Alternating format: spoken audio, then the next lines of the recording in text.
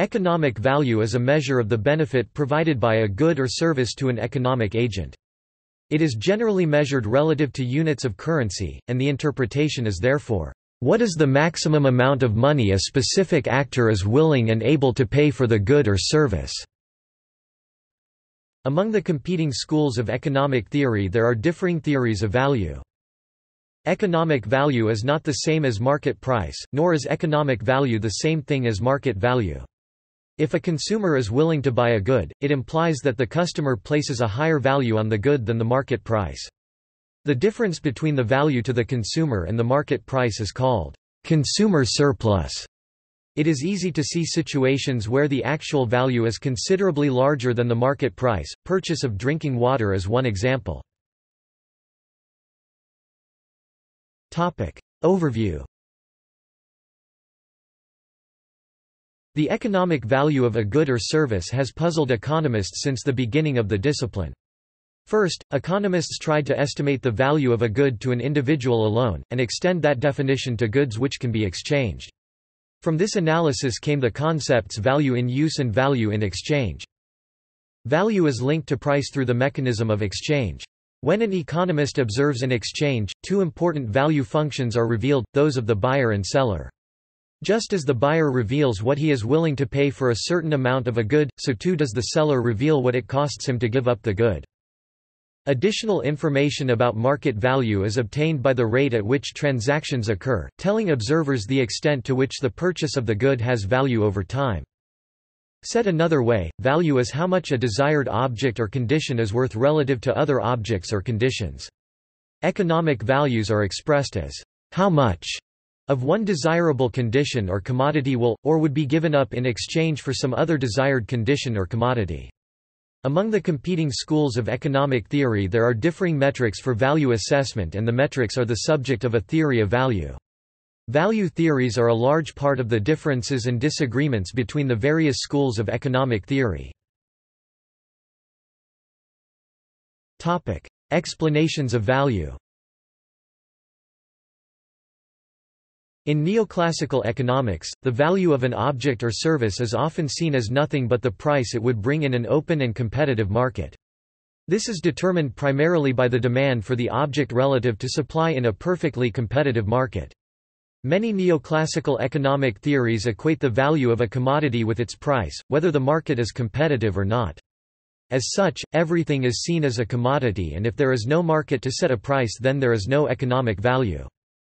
In classical economics, the value of an object or condition is the amount of discomfort, labor saved through the consumption or use of an object or condition, labor theory of value.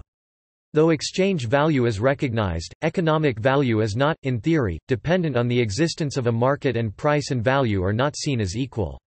This is complicated, however, by the efforts of classical economists to connect price and labor value. Karl Marx, for one, saw exchange value as the form of appearance, or Scheiningsform of value, which implies that, although value is separate from exchange value, it is meaningless without the act of exchange, i.e., without a market. In this tradition, Steve Keen makes the claim that value refers to the innate worth of a commodity, which determines the normal equilibrium ratio at which two commodities exchange. To Keen and the tradition of David Ricardo, this corresponds to the classical concept of long-run cost-determined prices, what Adam Smith called natural prices, and Karl Marx called prices of production. Quote, "It is part of a cost of production theory of value and price." Ricardo, but not Keen, used a labor theory of price, in which a commodity's innate worth was the amount of labor needed to produce it. The value of a thing in any given time and place, according to Henry George, is the largest amount of exertion that anyone will render in exchange for it. But as men always seek to gratify their desires with the least exertion, this is the lowest amount for which a similar thing can otherwise be obtained. In another classical tradition, Marx distinguished between the value in use value, what a commodity provides to its buyer, labor cost which he calls value, the socially necessary labor time it embodies, and exchange value, how much labor time the sale of the commodity can claim. Smith's labor commanded value By most interpretations of his labor theory of value, Marx, like Ricardo, developed a labor theory of price, where the point of analyzing value was to allow the calculation of relative prices. Others see values as part of his socio-political interpretation and critique of capitalism and other societies, and deny that it was intended to serve as a category of economics. According to a third interpretation, Marx aimed for a theory of the dynamics of price formation, but did not complete it. In 1860, John Ruskin published a critique of the economic concept of value from a moral point of view. He entitled the volume Unto This Last, and his central point was this: "It is impossible to conclude, of any given mass of acquired wealth, merely by the fact of its existence, whether it signifies good or evil to the nation in the midst of which it exists. Its real value depends on the moral sign attached to it, just as strictly as that of a mathematical quantity depends on the algebraic sign attached to it.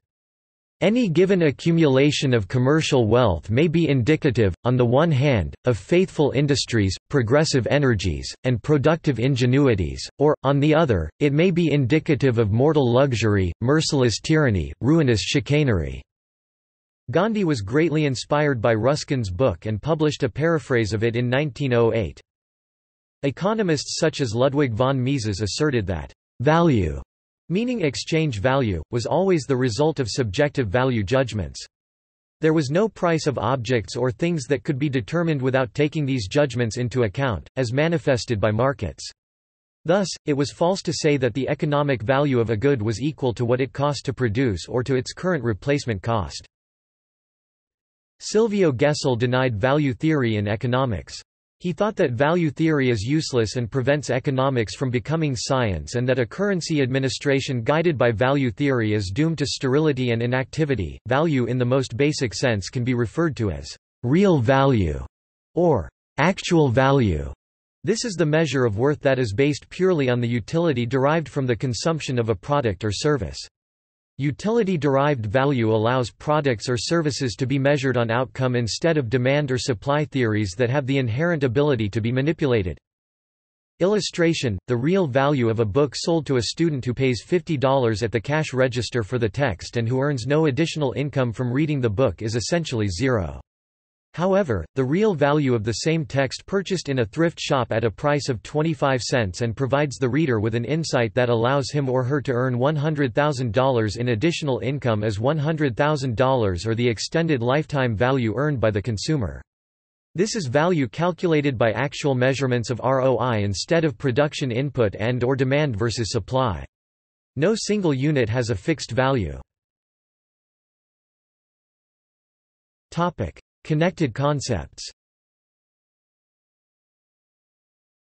The theory of value is closely related to that of allocative efficiency, the quality by which firms produce those goods and services most valued by society.